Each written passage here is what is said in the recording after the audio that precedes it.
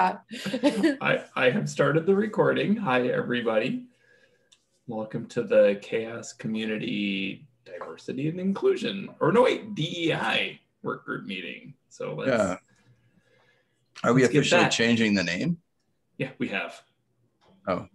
Officially, Is the repo name? Repo name's not changed yet, though. So I've been going through and changing kind of things that I can change that don't have significant cascading effects.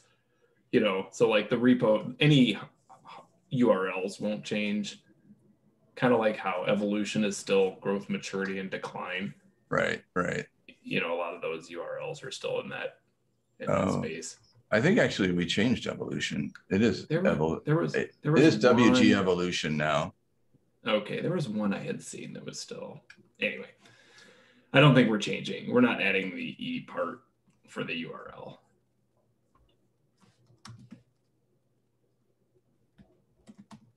So please add yourself. You are right. It is evolution.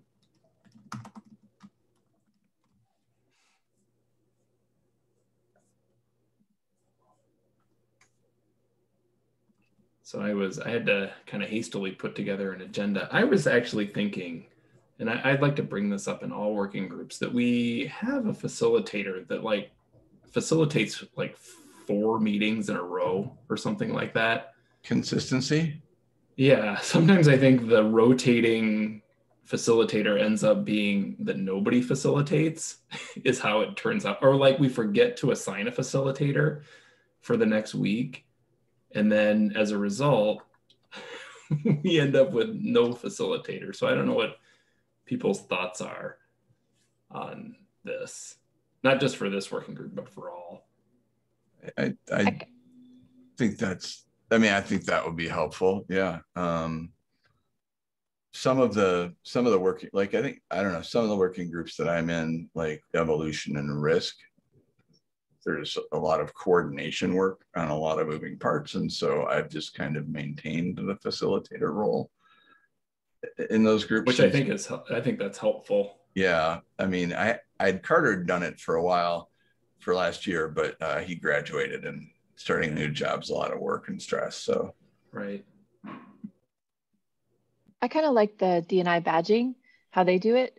They do rotate, but it's like the very first thing that we talk about is who's facilitating next week. It's the first item on the agenda.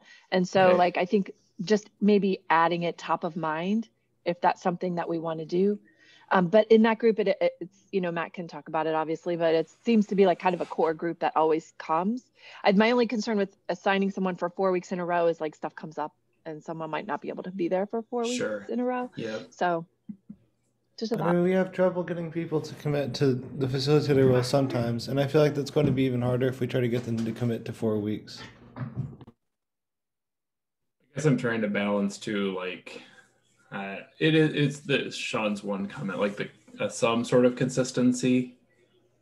There are times when I'm show up in a working group and it's there's no agenda set, or I don't know. It's not all the time.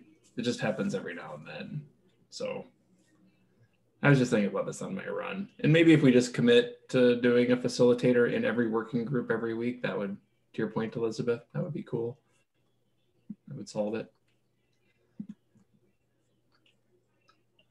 So maybe let's go that route. Who wants to facilitate next week?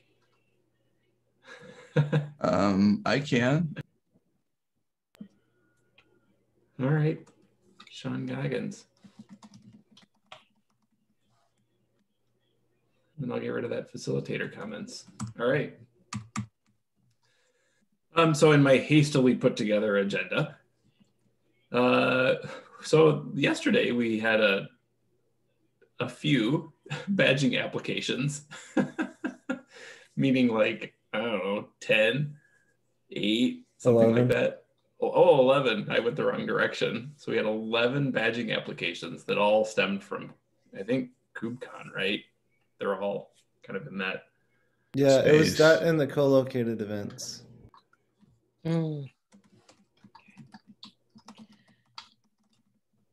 So Do you feel like you have the appropriate number of reviewers to work through the 11? I reached out to a bunch of people yesterday. I Okay. sent an email and CC'd you with a bunch of people, and I also reached out to other people one-on-one. And Okay. I got 3 people of interest, people who are interested, and that's pretty different. And I'm reaching out to them. I sent them out a thing to schedule a review orientation. I think it's still important to have an orientation to make sure that we're all in the same place with the reviewing. But once they're in place, I think we would only need maybe 1 or 2 more. I have a couple friends in the space who are also reaching out to their friends. So Okay. And so you think that that would help, excuse me, would help with like 1 review or potentially 2 reviews per reviewer? yeah, 2 reviews per reviewer is what I'm asking like from people right now. But like I'm not asking for any more than 2 because I don't Okay. want to burn anybody out on any level. Okay. All right. I did have a couple of comments on this too. So that's great. And then one of the things that I do that I don't know how we kind of keep our eyes on this, but one of my concerns is that from the 11 applications that came in, they came from one person on all of these events. And as the 11 reviews occur, there's going to be feedback that's asked for. So for example, I asked for feedback on like speaker and attendee demographic stuff. So like in my event, it's actually not a call for papers. So I asked questions about, remember last week when we said, how do you support diversity in the committee that makes selections on reaching out to keynotes, right? So how do you attend to that? So I had like 4 comments, and I saw that like Drew also had maybe 2 or 3 comments, and like 11 quickly becomes like 40 comments that this person needs to respond to. And so how do we ensure that that can also make it through? Well, the first thing to mention is that I talked to the person in a comment on one of the issues as well, and they acknowledge that it's going to be slow and that it's going to take a while, for on both sides, I think. Um, but other than that, is there anything we can? There's nothing we can really do for them. I think it's on their side if they have one person reviewing all of it. Do other people have thoughts on this? It might have been helpful if they submitted maybe 1 or 2, just to see how the process went, and then the feedback that we give to them, because they're going to have to go back and change. If they have to adjust something, they're going to have to adjust it across the board based on the feedback from one event. So maybe we could put somewhere that if you organize a large number of events, we recommend maybe you submit 1 as a kind of a dry run or like a pilot, and then from then on, then they're good. But then there isn't quite so much back and forth on every single event. But just a thought. I don't know if people will actually do that or if they just want to do it and be done. So I don't know. Right. Might be So, worth mentioning that. Oh, sorry. Go ahead. okay. So I think if they had like so many submissions, they should probably have like a team on their side, right? So that we don't know of, so we could like ask if there's a team that it's handling like the 11, not just one person, so we'll just be sure. So if it's a team, we could, if it's not a team, rather we could advise, okay, you could make this a team so you don't get all the work, all the questions, get to answer so many questions. Then if they do not follow through, we could advise they keep pasting. If the questions are similar, you could do copy paste on the answers, right? But I think they should have a team if they're able to submit like 11. That's like some strength. That's a Yeah. good suggestion. I put that in the notes, and I think maybe Matt, we could like encourage them to, if there are other people on your team that could help facilitate the process on your end, feel Yeah, free I to think it's include easy to them. say. I think it's easy to say 11 can easily become 40. I think it's a really good way to put it. And just reach out to them and make sure that they have the team to handle that, basically. Yeah. So that might, could you, oops, sorry, can I put that on the maybe action item, Matt? I'll do an action item to reach out to this person, and Okay. and I'll run it by you, a couple, maybe one or two of you first, to make sure I've got the right idea. Okay. So like encourage the team of event planners. Yeah. To help respond. And Elizabeth, to your point, I believe that this is a similar or the same team that we were getting applications from before with the LF. So I think it might have been that they saw that it was going well for a few of them and decided to throw all of them at the program at once, test of metal. But I think I don't know for sure though. So I can't. I guess I'm just speculating. I guess. There might be something else we want to think about, and that's if we build relationships with people who organize a large number of events like this, maybe we have like a dedicated team of reviewers that kind of handles that person's events in total. But I'm just thinking, like, I imagine that the framework that they've set up for each event would be similar. So if they're getting a gold on one, they're probably getting a gold on all of them.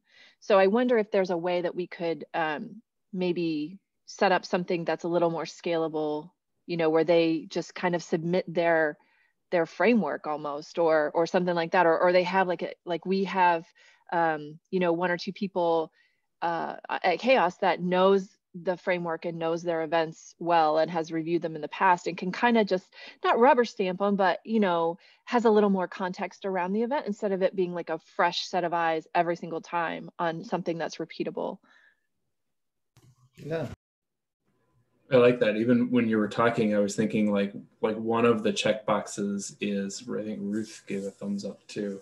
Like, is the code of conduct accessible and visible on the web, right? And I mean, like Matt, you or I or Elizabeth, like we could easily go through all the applications and just check that box, right?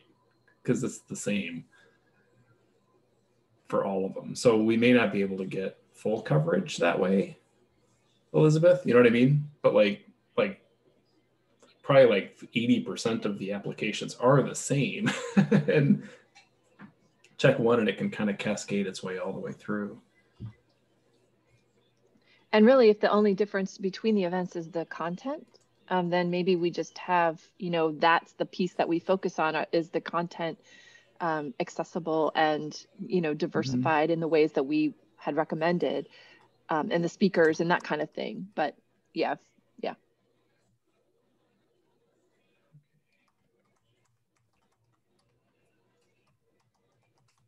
That would also, to me, that would also then kind of, it's really interesting because like, when you get 11 submissions at one time, it opens up a whole new series of questions, right? When it's just one or two, you can just kind of work through it with an individual.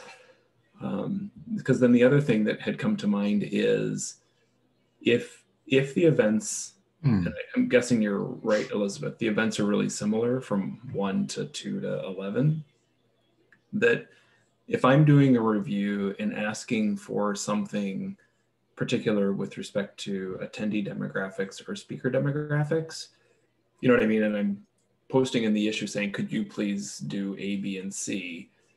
And then say Ruth is doing a review and it's actually the same content, but what she asks for is different than what I ask for, which is possible. Then the submitter might be like, it's the exact same in both the events. Why is Ruth asking for something on one hand and why is Matt asking for something on the other hand? Like, why is there inconsistency in the reviews? Does that make sense? Yeah. So people And have thoughts on maybe that. there's a badge that we want to give to like an umbrella organizer or something that they can use for their events. I don't know how I feel about that, because then they could kind of slip something in, I guess, that isn't up to snuff. But like, if you have, you know, like the LF is running all of these events, for instance, so like we give them a badge, like they just have to go through it once, and then you know, assuming that they're using the same framework and repeating their process, then they don't have to keep submitting. Like they're kind of like recognized as like a gold organizer. And so like all of Yeah. their events would immediately get a gold badge. I don't know how we feel about that, if that's like way Right. too much leeway for them to kind of, you know, take it and run with it. But it's just something else to think about. I know other people run multiple events, you know, like the IEEE SA Open people, don't they run a whole series of events? So it would be kind of the same thing, where we just badge them as organizers and we trust that they are following their own procedures every single time with all of their events. Just a thought. Okay. So, as someone who comes from a background of cybersecurity, I have learned to trust no one for an extended period of time. I think we could have something where we could say this is built under this code of conduct, for example, is built under the SA Open Code of Conduct or something like that. But like, I still think we need to make sure that stuff is there, if nothing else. If they're up to snuff and they have a good process for getting this down and it looks good, then we can go quickly through the process and it would be very easy. Something maybe like they don't have to accept the result for it to be badged as long as it looks good or something like that. But I still think we need that peer review to exist no matter what. Yeah, I think the peer review is essential to the whole process.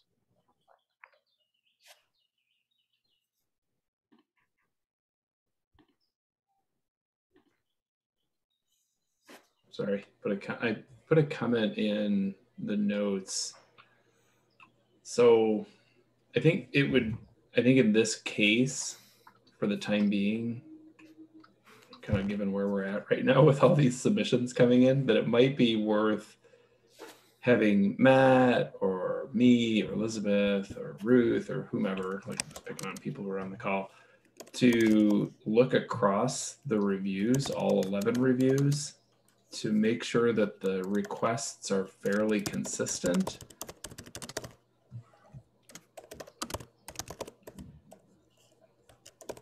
And does this make sense? Like we would have a spreadsheet that's like, across the top could be the different events. You know, each column is an event. Yeah. Going down the left side. Yeah. Is all of the like badging criteria. And so like for a code of conduct visible, like I'm guessing that would just be like an X across the row, right? Because all of them have a code of conduct that's visible. Hopefully the spreadsheet that you're imagining in your head is the same one that I'm imagining in my head. And then like the row for speaker demographics, we could, in the cell, perhaps put the comments that are coming from the reviewer. You know what I mean? So then we could get a good look at like, for this event, the reviewer asked for these things with respect to demographics. For this event, the reviewer asked for nothing with respect to demographics. Okay, so Nicole kind of likes that, as long as we're visualizing the same thing. It might just help us create some consistency in the reviews. I don't know. Other thoughts? Nicole likes it. Other thoughts on that? Yes, it could also tell you as a reviewer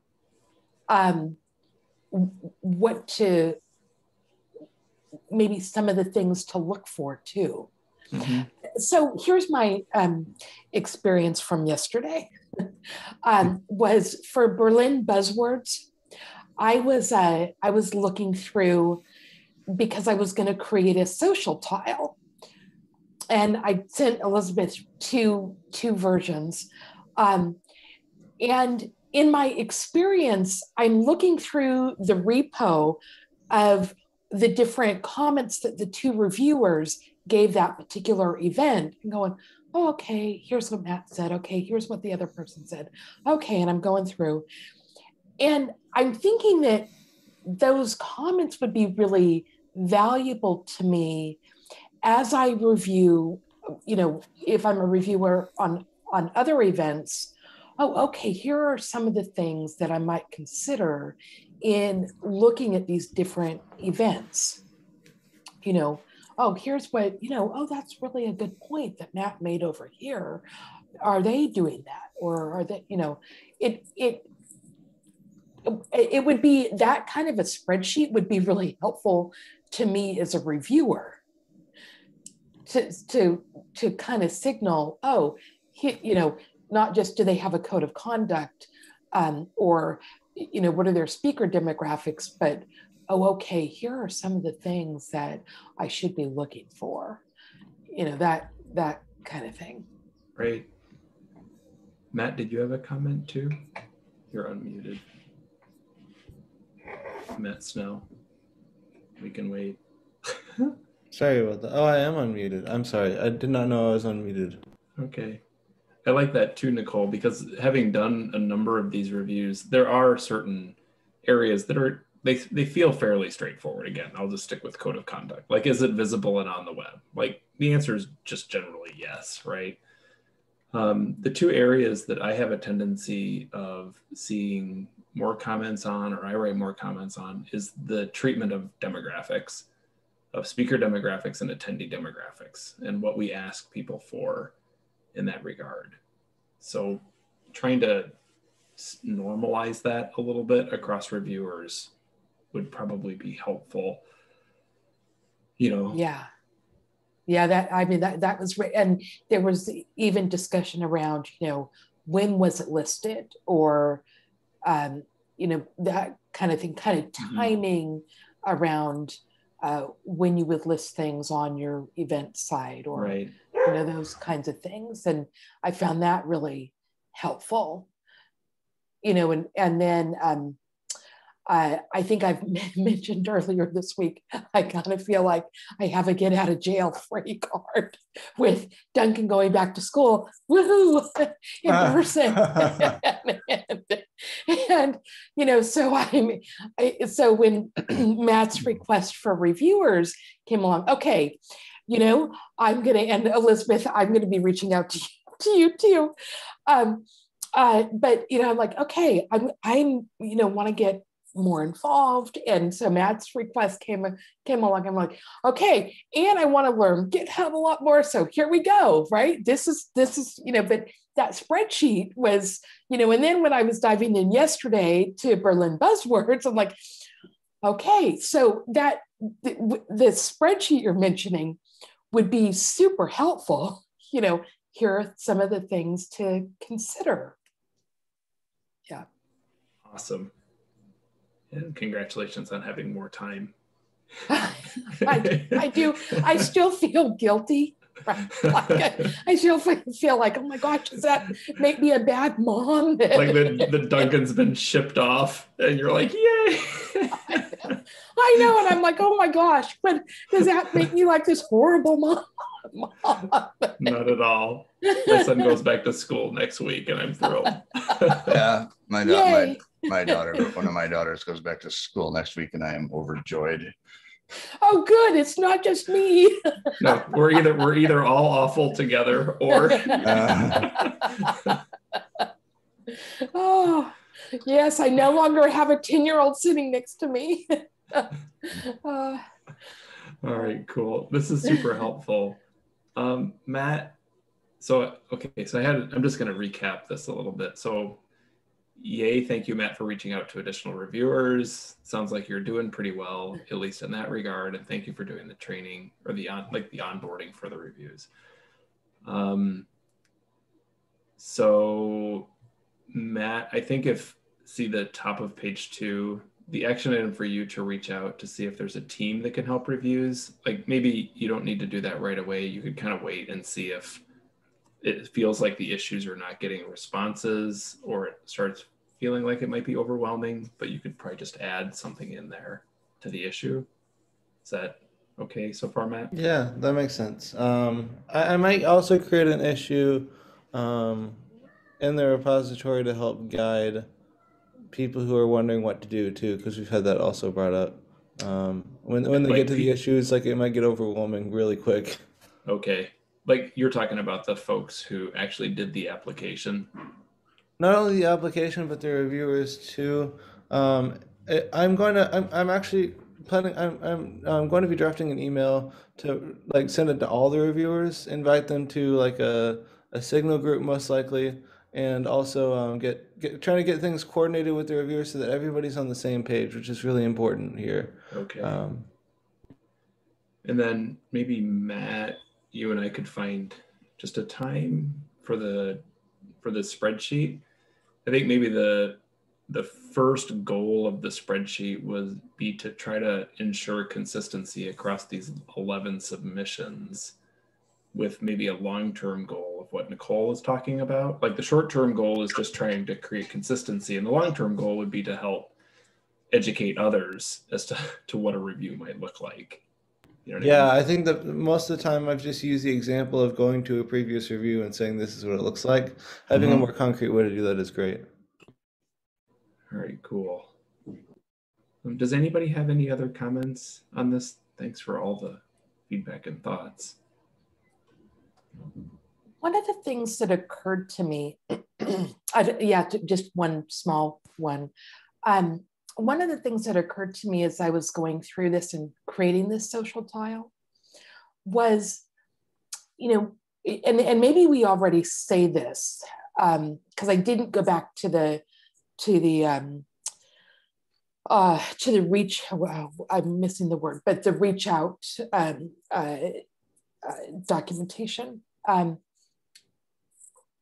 But in creating the social tiles for Berlin Buzzwords and getting the gold certificate or the gold badge, is that they do get additional visibility or advocacy or marketing through the CHAOSS project, whether that's intended or not. And that's one of the benefits of getting the badge is not only do they get to reflect that, they're fostering these healthy DE&I practices, but that by virtue of us putting, making this known through social, as an example, that they get additional visibility.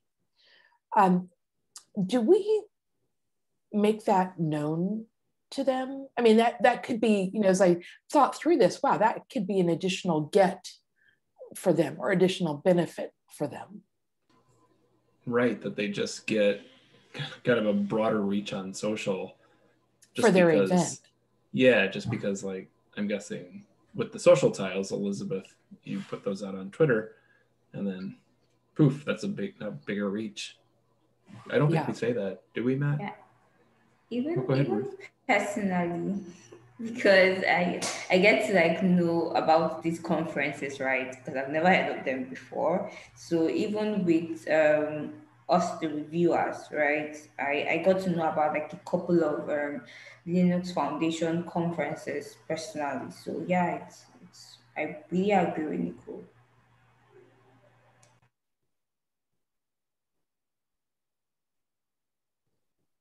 I'm taking notes. I think it's a good thing to add. Yeah, because that could be really attractive to event organizers. So it not only recognizes their DEI work, but also gives them additional visibility just as an event. Yeah. And that's just wearing my marketing hat. Yeah. Through CHAOSS channels as an event. Okay. Matt, do you have a thought as to where that could go, that statement, with respect to badging? That's a hard one because we don't really know where people start. Most of the time the question is, where do I start? So, I mean, like, I'll have to think about this one for a second and get back in about like. I don't know. I almost feel like that's a statement we should be making in person or virtual, like when we're talking to the person, if we have that opportunity. But otherwise, it would be something to put on like the front page of the Event Diversity and Inclusion repository. Yeah, exactly. Like something around the description, right? Or on the site or somewhere. Yeah. We have a motivation to apply section on the badging page, so that might go under there. Yeah, it's hard because nobody really reads the diversity and inclusion repository. They always start at Event Diversity and Inclusion because that's where they get linked. But that makes a lot of sense. We can put it in both places. We can't really put it in too many places. Yeah, because in like, for example, when we talk to the Comcast team, and some of the other teams, when we reached out to them, the emphasis, it seemed to me, was on what's it going to take, right? What are the resources needed? And if we somehow switch that or reposition that so that it's, here's what's in it for you, so that we can somehow focus on the benefit of doing this and beef that up a little bit more. Yeah. It's a great idea. And I think, go ahead, Elizabeth. I was just thinking to that point, having that more streamlined process of like you apply once and it goes, and then maybe we do spot checks on their events or something like that. But that might be something that, to these larger organizations might be really, what's the word I want? Really attractive to them, if they know that they just have to apply like on an organizer level and not like every single event I have to make another, you know what I mean? So just to that point, that might be another reason that we look at or think about doing like an organizer level type badge, which is a little more intensive and strict, but with like periodic spot checks on their events, something. I like that. And I'm thinking too, so so with respect to an organizational application, I mean, honestly, I can tell you the only real link that I follow on the application for an event is the web page for the event, because everything else I should be able to find. They've either described it as specific to the event in the application, so I may scroll back up to read what they wrote. But everything else I should be able to find just on the web page. Like, are the diversity access tickets easy to find, and can you apply for them easily? Like, I don't follow a link that they put. I go to the web page and try to track it that way. So as an org, you can just basically say, here are the 10 events that are associated with the thing that we're doing, like KubeCon, and speaker demographics and attendee demographics are handled the exact same way in every event. Here's how they're handled. Diversity access tickets where they're provided in every event. But so all I really need is the link to each one of those 10 events. Okay, that's a good idea.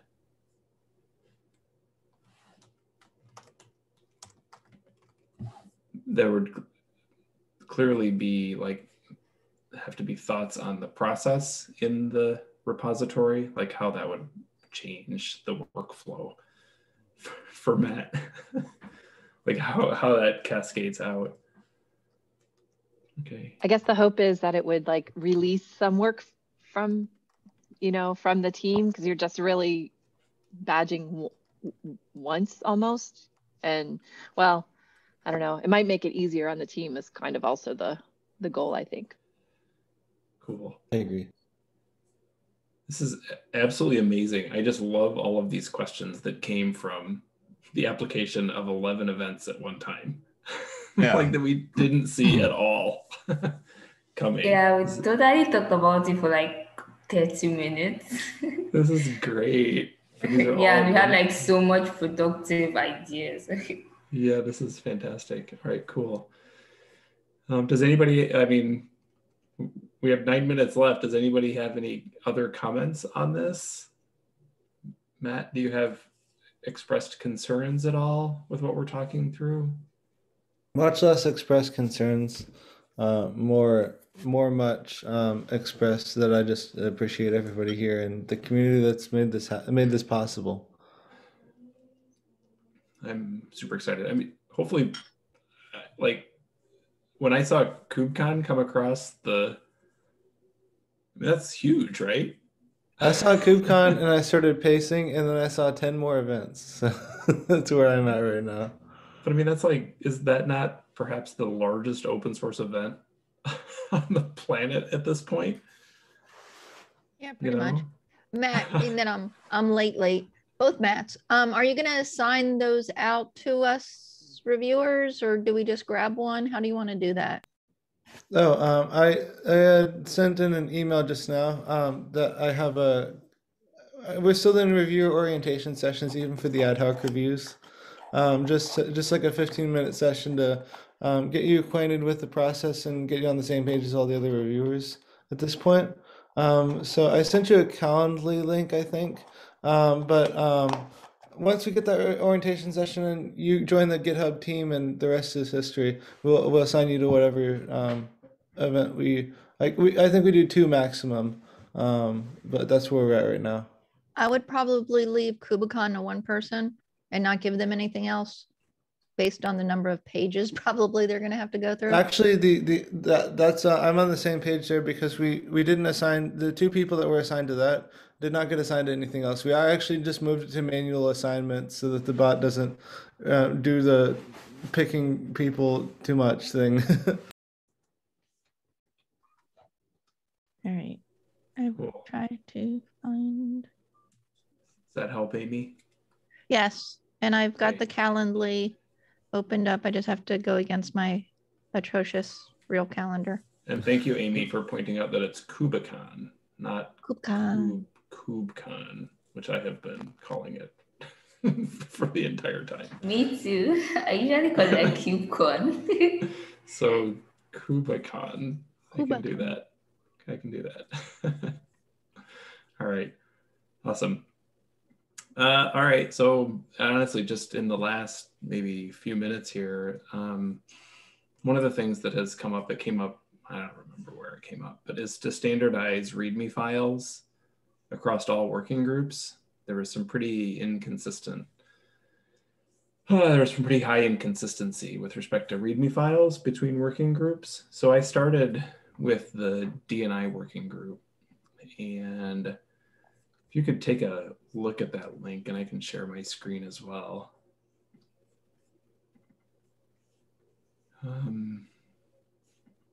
So I had actually kind of worked down the README file. So feedback, totally welcome. You can put it in the pull request. You can say it here. It's completely fine. So the first 2 top level headers that I was proposing was when we meet and how to participate, and a link to the agenda in the meeting minutes. Just that's right up in the front. So this was a recommendation that came from the community call yesterday. And so just there they are right there. A section called background, which this can be edited to some degree, but I'm just trying to say, here's the background of what the DE&I work group is about. And so you can take a look at the text there. What I ended up doing is I took out a lot of the text around problem statement, opportunity. This even reflected some of this text from the CHAOSS mission, just in the spirit of smaller kind of thing. I worked towards only capturing things in the background. I then followed the common working group structure that just moves right into the focus areas. I had gotten rid of work to date because I thought some of that got kind of dated or was fairly obvious. So I just moved right into the focus areas. And here we have the focus areas. I then give a link out to the released metrics site. So when do we meet? What's the background? What are our focus areas and what metrics have been released? And then contributing, like how to contribute. So I got rid of like related work. Again, you can totally tell me this is not a good idea.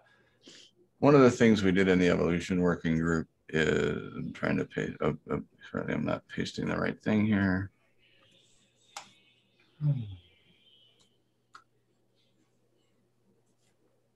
Is we just created an issue and then we linked it to the standard template for repository organization that Georg created and used that to guide the structure.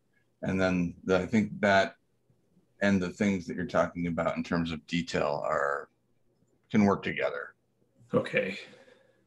I'm trying to reduce the amount of detail in the README, to be honest with you. Yeah, and I think each group can do that. Like, I think we would have to modify the standard document that Georg produced to make that actually work across all the repos, because it's a structure. It's not a guidance on how big the README should be.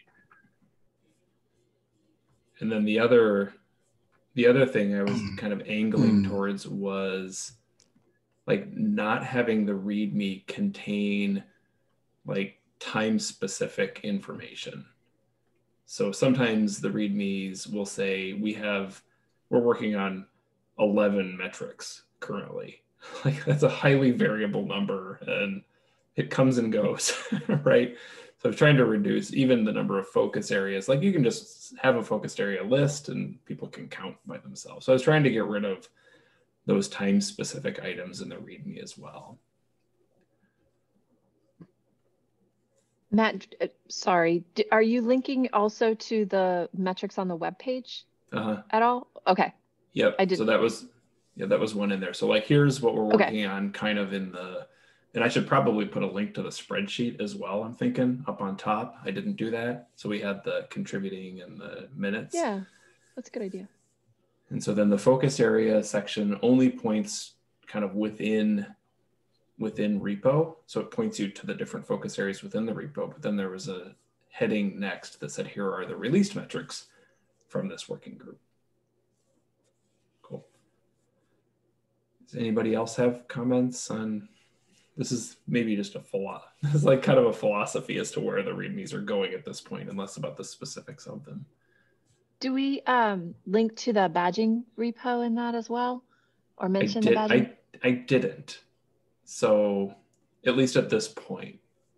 And so I didn't know where, do you see maybe in the background section, but maybe not.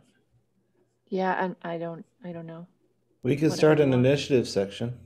Initiatives. Okay.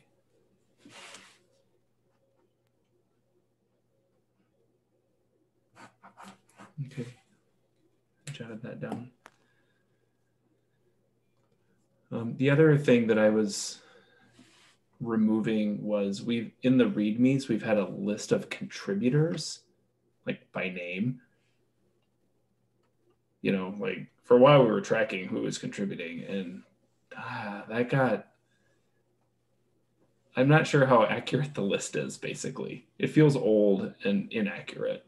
It's accurate, I guess, to the fact that these folks contributed at some point, but we don't really maintain it. So it ended up just feeling kind of old. And we are starting to track contributors to each metric. So we are tracking contributions at least that way. People have thoughts on that? Sorry, we're at 10:50, but I had that question and then one more. Removing contributors off the README? Yes. Okay.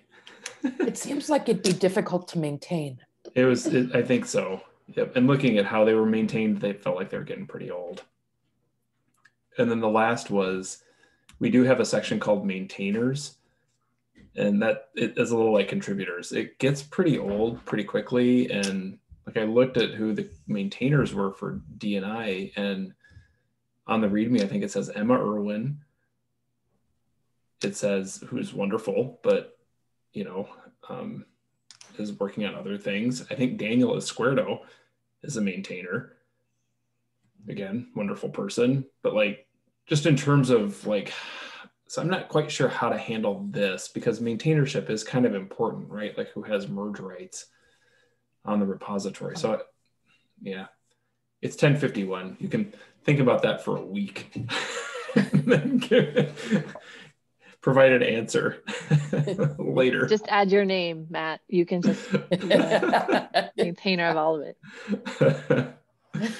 All right.